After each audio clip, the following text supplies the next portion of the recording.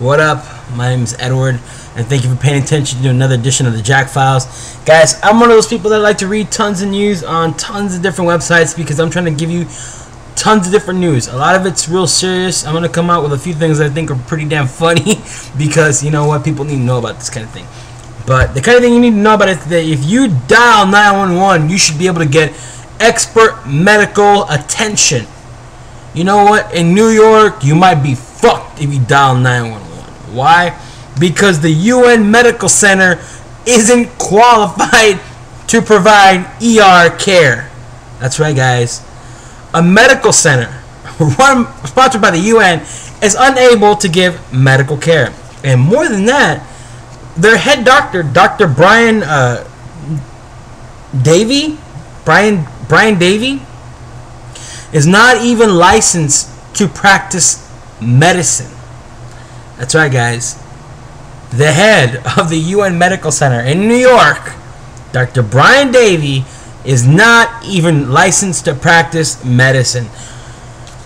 You're hearing this like I did. It went 1 year, and it was like 1,000 monkeys just screamed it in your head before it went out the other. You know, it's like what Lewis Black once said. You know, it's something that if you think about it too much, your eyes will explode from the aneurysm that went through your brain. The head of the UN Medical Center, Brian Davies, is not licensed to practice medicine. And more to the point, the head of their nursing staff, Naomi Manton, is the only registered nurse on their staff. They have a staff of several. They got several nurses on the payroll, but she's the only licensed RN. How fucked up is that? They got a medical center that cannot provide ER work. I mean, if you got shot, you're fucked if they take you there because they don't do ER services. The guy that runs the place isn't even licensed to practice medicine. If you go for him for a broken bone, he might end up saying, "Hey, your vagina's broken. Here's the name of a doctor. Go see him." You never know what's going to happen. And they've only got one registered nurse out of several that they have on payroll. I mean, and this place has been racked with scandal again and again and again. There's even a doctor, Sergey. He's Russian. Give me a second. I might not even get this name right. Sergey Olenkov.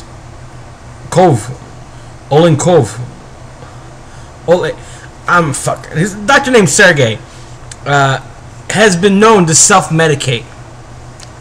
What the fuck? What the fuck? They got a doctor here that's running the place, doesn't know shit about medicine. They got one registered nurse and a doctor who's known to medicate.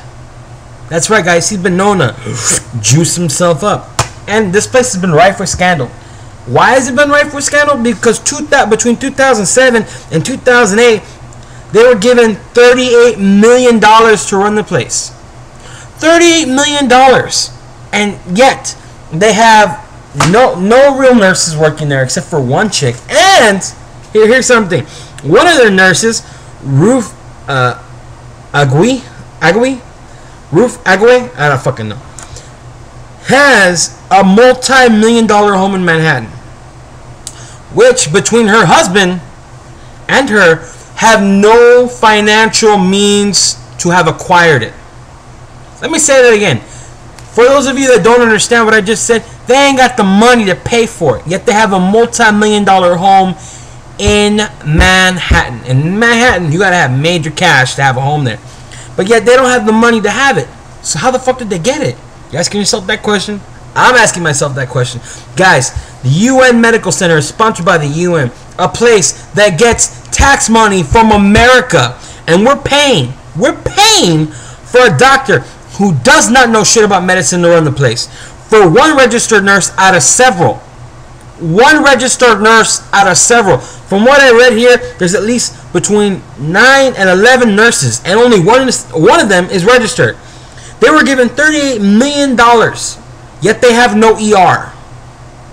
They have a doctor, Sergey Olenkov, fuck, I don't know, who's been known to self-medicate. And when I mean self-medicate, I mean that he's already been reported to the cops. And Newsweek has already done a report on these fuckers. What the hell?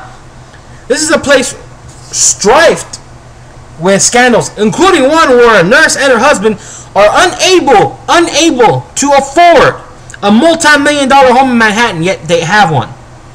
Ladies and gentlemen, the UN Medical Center needs to be looked at. More to the point, the place needs to be shut down.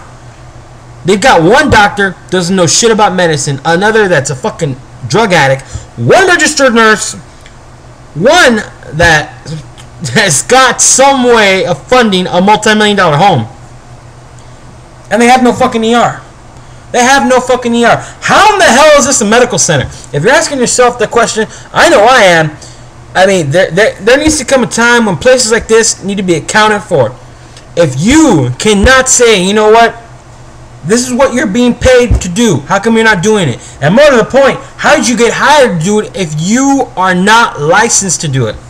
These people should be brought before a trial, brought before judges, and find out where all this $38 million is going. Because if one of them's got a multi-million-dollar home, I think this bitch is spending money. If you got a doctor that's on drugs to the point where he can't even concentrate working on you, you're fucked. And if Dr. Brian Davies is the one that's seeing you, you're really fucked, because that guy doesn't know shit about medicine. He doesn't know the difference between a broken bone and a dick in your ass. This is the kind of thing I'm talking about. Ladies and gentlemen, you need to open up your eyes and start paying attention to some news services.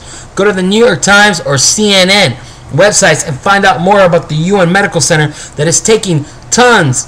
And when I mean tons, I mean $38 million last year, between 2007 and 2008, to be operated but have no ER, no registered nurses, and fucking doctors that don't know shit about medicine.